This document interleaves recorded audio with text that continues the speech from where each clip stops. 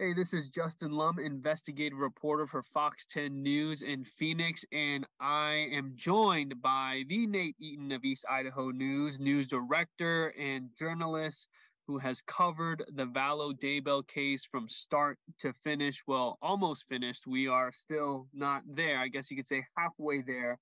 But Nate, just to catch up, we have not really debriefed on the verdict, on the whole trial. I mean, we talk all the time, but really just to get this out on a forum publicly and to pick your brain, pick each other's brain. Just, it's been almost a month now. How are you feeling? Have things slowed down at all?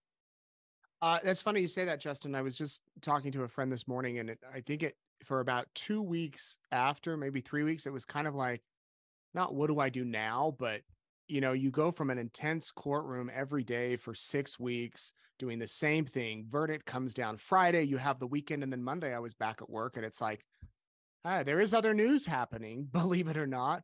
So yeah, it was a weird transition program or transition period. I mean, we still have the another court hearing coming up here on the 15th. Her attorneys have asked to throw out the verdict and have a new trial. I doubt that will happen.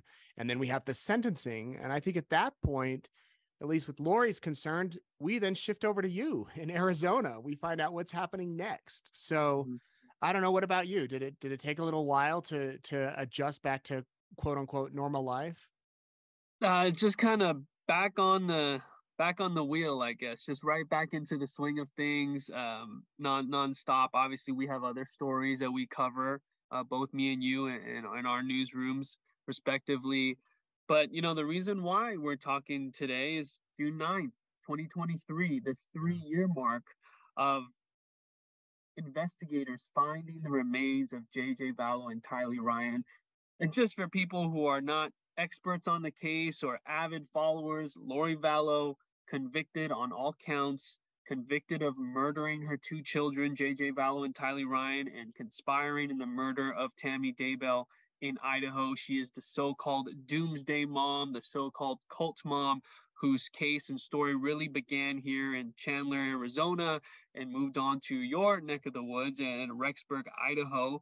And now she is going to be sentenced for this on July 31st. And this is a case that really started off in 2019. And here we are about 4 years later. So back to June 9th, 2020. Take me back to the moments you knew something major was happening from your newsroom. And I'm sure there was a buzz, there was stress, anxiety. This was 3 years ago on this day. Yeah, wild. It's weird because the weather today is so similar to that day. I remember I was out on a run that morning. My daughter had just celebrated her birthday the day before. I was out on a run, and my phone started to buzz around 7:30. And it was from people saying there's police at Chad Daybell's house. And so I called, a couple of police sources, and the very first one said, Nate, this is very different than before. This is very different than past search warrants. And that's all he could say. And so I called up Eric, who used to work with me, and Eric lived about 5 minutes from Chad's house. And it was, again, before 8 o'clock. I said, Eric, go get as close as you can. And he called a few minutes later when he was up there, and he said, I can't get past. They've closed all the roads. So we knew this was different. Before, we used to be able to go right up to the house and, not into the house, but go across the street and set up cameras or whatever. So I'm trying to think of a way, how can we cover this and find out what's happening? And none of my police sources were talking. So this was big. And I figured we could use a helicopter. We've got access to a helicopter. And so I made a few calls, and I said, all right, let's fly like at 9 o'clock. I don't remember the time, but I hurried and showered. I got to work. We went up in a helicopter, not knowing what to expect at all. And I started going live just on Facebook. And it takes about, to get from our station driving to Chad Daybell's house, it's about 35 minutes. But in the helicopter, we were there in about 12 or 13. I don't remember. And I remember seeing all the roads around Chad's house parked with police vehicles. I saw the big FBI command unit, and I was expecting to see just aerials of the house, but instead there were police all over the back part of the property. And there was red or pink tape, like gridded off. There was dogs, like cadaver dogs in the yard. And they set up blue tents, and obviously at that point it's like, whoa, they're focusing on the yard. They're focusing on the property, not inside the house. So we flew for about, I don't know, 30, 40 minutes, came back to the newsroom. Eric remained on the scene. I get back to the newsroom. Somebody calls and says Chad Daybell was just arrested. We're like, what? And then they said, we have video. And so this woman sent us the video, and sure enough, you see Chad in handcuffs, and that was huge news. And then the police held a tiny little, I don't want to call a news conference, but they made an announcement that remains had been found in Chad's backyard, human remains. Mm-hmm. And that was huge. It was like one big thing after another. And then we flew again over the house just to see if there was anything. And this time there were more blue tents set up. And then that night they held a news conference at the city hall, and they did confirm that 2 sets of remains had been found. They didn't know who the bodies were, but eventually we found that out. And I just remember at the end of that day, Justin, it was such a whirlwind of a day. We had been waiting for so long to find out where these kids were, if they were dead or alive. And here on this one day, we got the answers, or we assumed we had the answers, and Chad Daybell was arrested. And yeah, it's one of those days, June 9th. It's a day that I'll never forget. I know you won't either.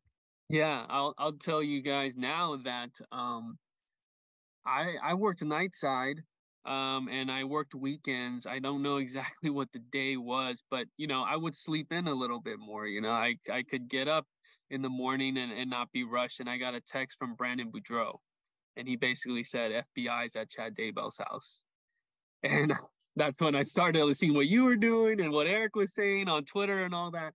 And it was a nonstop day of just anxiety and kind of expecting the worst, sadly, and just trying to find as much information as we could. But on that helicopter ride, I mean, that is something that not a lot of people get to do. I've never done it. Just what was going through your mind as you did see what was unfolding, underneath you? I just remember I didn't think that they would find bodies in his yard. I thought maybe they're looking for weapons, or maybe they're just doing a really deep search. I never in my wildest dreams thought that the remains of JJ and Tylee would be back there. It was unfathomable to, first of all, know that they're dead, but then to know that they were so close to his house. I mean, right there on the property. So I honestly wasn't expecting maybe any news. They've done other search warrants in the past where they didn't really say what had happened. Just, we seized this, we seized that. So I thought maybe they'll do that. So it wasn't like it hit me that these were the kids until they announced it that day. And it was still crazy. And then the fact that the cops went back out there the next day to continue digging, because now we know the conditions of Tylee and JJ, of course, but this took them 2 days and the roads were still closed. So I think it was just, what is happening here? It's such a twisted thing, but it also brought a lot of closure to that as far as where the kids were. Once we knew that, I think that was able to help move things forward a bit. Yeah, such a pivotal couple of days, a pivotal week, as we know, because Chad would be arrested and Lori Vallow's child abandonment charges would be dropped eventually, and the new charges would be filed. And even then, it was the concealment and destruction of evidence charges for both of them, and still such a long wait for the murder charges. This revelation and the tragedy truly impacted the community that you're a part of, that you live in. Do you feel like it was the news the people in the community all felt was coming at some point, but still not ready or expecting the type of details, the location, and everything that we would eventually learn? I think that a lot of people thought the children were no longer alive, but I don't know if anyone ever would have thought they'd be buried in his yard. You've been to Idaho. You see how remote it is. You Yeah. can drive 5 minutes from here, and and dispose of something in the ground and have it never be found. I mean, there are a lot of places, sadly, this sounds morbid, but a lot of places to hide a body here in Idaho.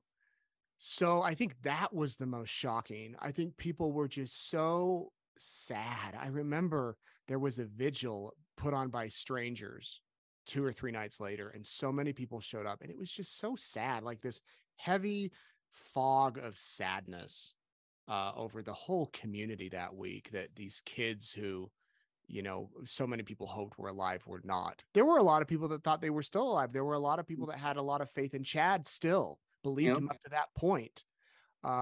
And Lori, even, I know we heard those jail phone calls that even Yeah. Summer, her sister, thought maybe there was something and defended her, and even Colby. So it was a shock to them. It was a shock to us. It was a shock to most people here. And then, but it also brought a lot of closure. I mean, imagine, Justin, if here we were 3 years later, still wondering where those kids were. If Oh they yeah. hadn't been able to put that together, we wouldn't have had a trial that we just had. We wouldn't have Chad's trial coming up. So at least there are some answers, and a lot of families in these situations don't get those answers. Yeah. And we had talked about that way back when, like, what if this is one of those, 5-year anniversary cold Yeah. cases and 10 years, and it always gets brought up. Yep. But that is not the case. I'm curious, how did you debrief with your team? And at the same time, as you guys are strategizing coverage for something so big, huge, not only following up with the court dates, but the layers of evidence and the information that was coming along. Boy, we're a small newsroom, You're and I know, small. That's what people, I don't think they always, it's a reminder how small you guys are. but also too, Justin, you did. I mean, you obviously spearheaded this for your station without a doubt. I mean, I don't know how you could probably pull the history of your search history on your account, and the Idaho court's website's probably right there at the top, like 20 times a day. Some days you're waiting for those court documents to drop. Mm-hmm. And sometimes, but the public, you may not know this, that like that big Arizona dump, we don't really know when things are coming. In 5 minutes, we could get a huge data drop, and then it's suddenly whatever you're doing, pivot to that, which Yeah. is kind of the nature of news. So we just kind of took it as it come. Luckily, I was able to work with Eric, who was really great at digging through data and digging through documents and helping us tell the stories. And I have great colleagues here who are willing to help and jump in whenever there's something.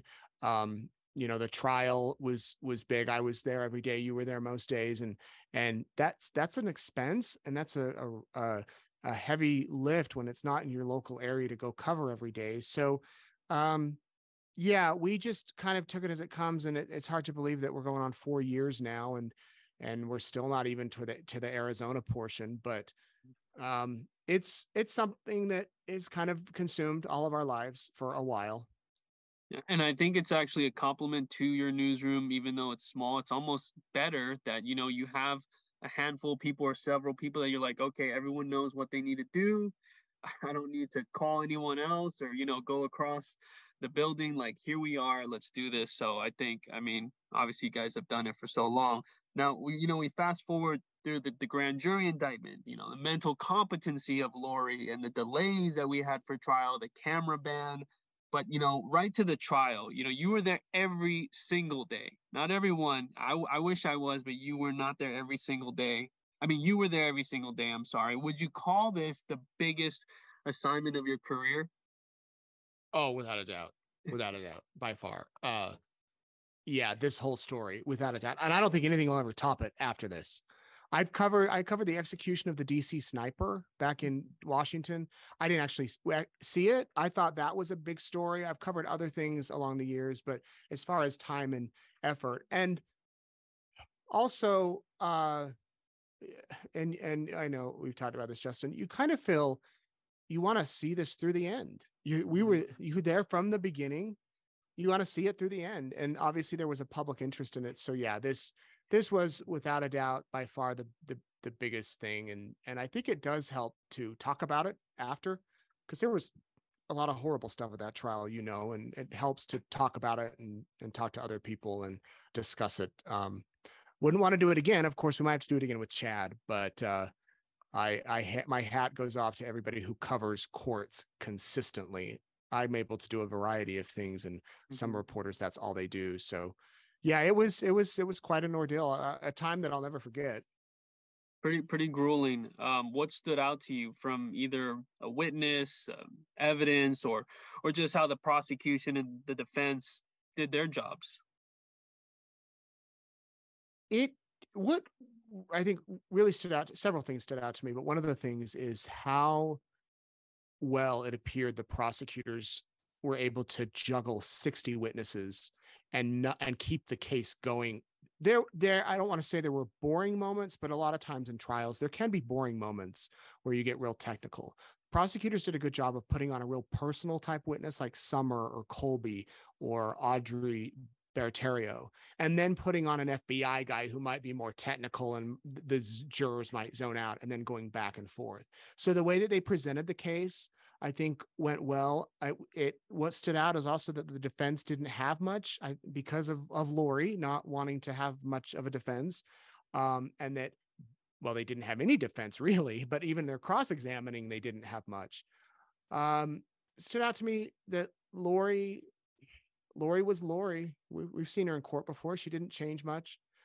The moment I won't forget, sitting by you when that verdict was read, I was surprised how emotional it was in that courtroom. I mean, it was that hour when we got the notice that it's coming, and till the time it came, there was this buzz, this electricity. I mean, you could feel it. And then afterward, walking out. And then other key moments like the autopsy photos, the phone calls, the emotional testimony of Brandon and Kay and others. There's a lot of moments that I won't forget. Yeah, what stood out to me, I'll get to the prosecution, but we knew there was going to be massive amount of evidence, whether it was data, photos, the calls, Yeah. and there would be a personal insight and emotion with these witnesses. But I have to hand it to Lindsay Blake, lead prosecutor, who just through everything. I mean, she brought it from the beginning with the opening statements and establishing the theme of motives that they were trying to explain to the jury: money, power, and sex. She hammered that home and explained why they were going to see money, power, and sex as motives. And then throughout the trial, you saw those themes come up through their arguments and the witnesses that they brought on. And we know that she had some family issues, and she just was strong. She was just really strong throughout the whole thing. And she brought a different sort of energy for the prosecution. Obviously, everyone did their jobs, Rob Wood, Rachel Smith, but that stood out to me really. Just from the beginning, there was a consistency, and you saw the strategy and the logic of what they were doing. You met so many people there throughout the 6 weeks. You met so many people in court, from the public, people that were logging on to get their tickets each day before the next day, podcasters to other journalists from all over the country. You've been doing this a long time. How has media coverage changed on this type of thing? Oh man, if we had been covering this 15 years ago, I don't know really how we would have covered it. We covered it at East Idaho News because I was able to tweet every second if I wanted and post an updates on our website, post an update every second as well. So we were constantly feeding out information because there were no cameras in there and there was no live audio. So people wanted to know what was happening. And so that has changed, the fact, the immediacy of it, and the fact that there were these people that ran YouTube channels and podcasts that they started in their own homes or offices, that came and spent their own money to be there and would go live during lunch or after the trial. And very nice people, wonderful people. And that's changed.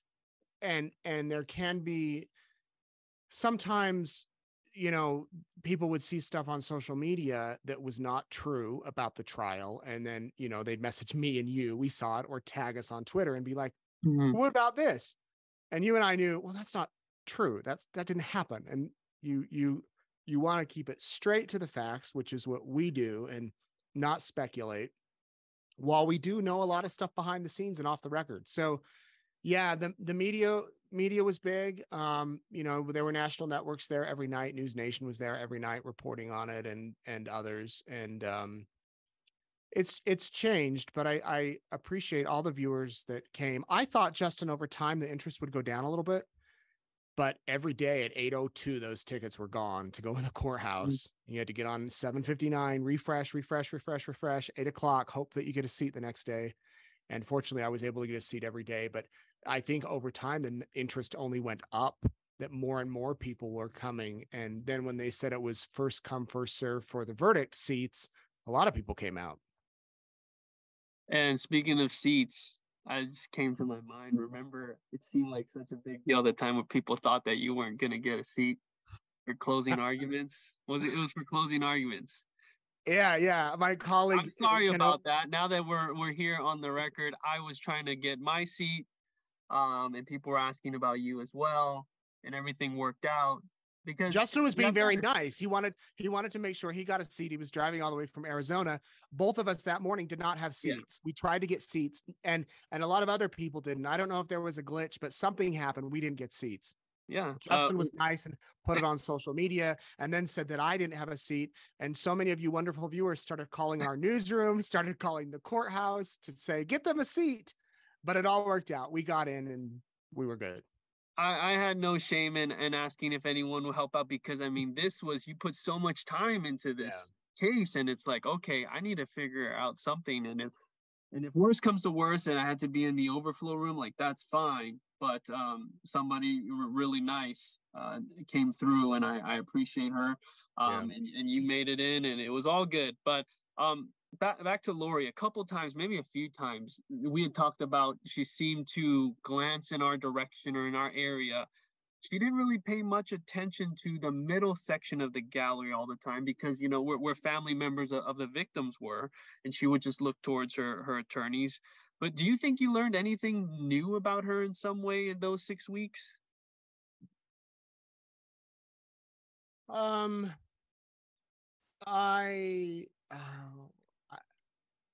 I'd love to talk to Lori. I would love to talk to her. I don't know if she'll ever do an interview with anybody, but yeah, I do believe that the tears during some parts of the trial were genuine. I don't think that before she saw the autopsy photos in court, I don't think she had ever looked at those. I think she had the chance to. I think her attorneys likely would say we have them. I don't know if she would have looked at them. I know some people think she faked the tears. Maybe she did. And maybe you're right. I personally don't think that. I think that mental illness is a factor here. I don't know the level of it, but I think there obviously is something there. Just watching her, thinking something's not right here. Not that's an excuse. There are a lot of people who are mentally ill who don't kill their children, obviously. So I don't know if I learned anything new, but it was fascinating to see her every day walk in and smile and laugh and joke and just be there. And, it just kind of became normal. My wife said she was surprised how thin she was, how little she was. My wife came one day to the courthouse. Other people who came said that when she walked in, they felt kind of an evil feeling, just dark, something like that. So I don't know, maybe I've gotten used to seeing her because I've covered so many hearings where she's been there. There has been other hearings where she turned around and kind of smiled, and she kind of waved at one. Were you there, Justin, the one day she turned around and looked? Wasn't it me and you, right? She looked right at us. And you were telling me, like, dude, she just looked at it. It was really quick. Like, I didn't even catch it. Yeah. But there are other times where it seemed like she was looking in the direction. Not that that's like, oh my God, some big deal. But I think the fascination, what we're talking about, it's like there's this invisible glass between us and where her table was, and just trying to study her and watch her mannerisms and her reactions to this huge case and all the evidence. And she didn't seem to show too much emotion when the graphic photos were displayed. She didn't want to look. She didn't want to be there, right? She motioned for that. She would look away. She kind of have her hair covering her face. Maybe it was more of an anger or being upset, but there was no sad emotion or remorse. But when she did look like she was sad and really bothered was when, closing arguments had finished up and her defense made her out to be the victim of Chad Daybell and that she was a follower of someone who was allegedly making things up as he went on. And something did not sit right with her about He was what mad. what they said, and she had no idea of what was going to be brought out to the jury by her defense, which really wasn't much. That no witnesses, just some cross examination, and she didn't testify.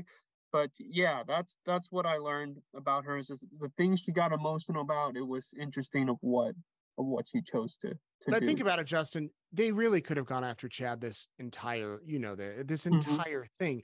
Every single witness, they could have turned it back around and said, Chad's property, Alex, Alex, Alex. They didn't do that. So at the one time they did, Jim Archibald called Chad's books stupid and said weirdo beliefs. Yeah. She was upset. She was mad. You could see it. She was in Mhm. tears. She was so angry at him for doing that during closing arguments. You compare to her behavior to Chad when we've seen Chad in court. He's not looking around the room. He's not looking at people in the audience. He's not Mhm. smiling. He's not joking. He is very neutral, looking straight ahead, no emotion at all. A couple times he's giggled, like when the Very judge stoic. asked him. Yeah, so just different based on other defendants that have been in other courtrooms. Yeah. But I think this is par for the course for her. Yeah. At the end of the day, though, we know it's about justice for JJ, Tylee, and Tammy. Still another trial to cover with Chad in April of 2024. Do Yeah. you expect to see anything different, really? If it goes to trial, Yeah. if it actually goes to trial, I think it will be very different. One, you have John Pryor, who's the Okay. attorney, and I think he will be much more fiery, you could say, than her attorneys. I know there's more evidence that hasn't been presented that will be presented in Chad's. A lot of it will be the same. He's facing an actual murder charge for Tammy, whereas Lori just had the conspiracy. I think it will be longer because it's a death penalty case. So there's the bar is higher. And then there'll also be a penalty phase if he's found guilty, where the jury will have to decide if he gets death or not. So I think that there'll be enough new stuff there that it'll be different. But I also think there'll be a lot of stuff we've already heard. And then the big question is, will it actually go to trial? At this point, once he's read all the transcript and listened to the testimony, will he say, okay, I'm going to do a plea agreement? Hmm. Yeah, and if it does go to trial, cameras, will cameras be let in? That's another question everyone asks us. Is it going to be televised, broadcasted, streamed, all that? So that is still yet to be determined, of course. Now let's get to next week. A little quicker coming up, or I should say, depending on when you watch this, but June 15th, right? Lori Vallow's motion for a new trial. Her attorneys say the jury was misdirected by language in the indictment regarding the term conspiracy, saying that it was believed for about 2 years that at least 5 people were involved in the conspiracies.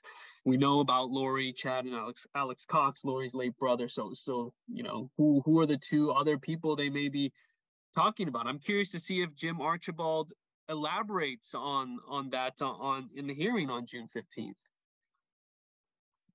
That will be interesting. And he's kind of raised that point before because the indictment is so open ended. We didn't hear any reference to any other co-conspirators during the trial. Mm-hmm. None, but it was Just brought those up three. other than Alex. We Yep. knew that. Yeah. I don't know. I don't, based on multiple attorneys and even some judges I've talked to about this motion, I don't foresee this judge throwing out the verdict. It Mhm. would be huge news if it did. And then you better pack your bags, Justin, because you're coming back to Idaho. And also, I think that if that did happen, the judge would rejoin Lori's trial with Chad's. I think that you would see them both happen at the same time again. But I really don't foresee that happening. I think Yeah.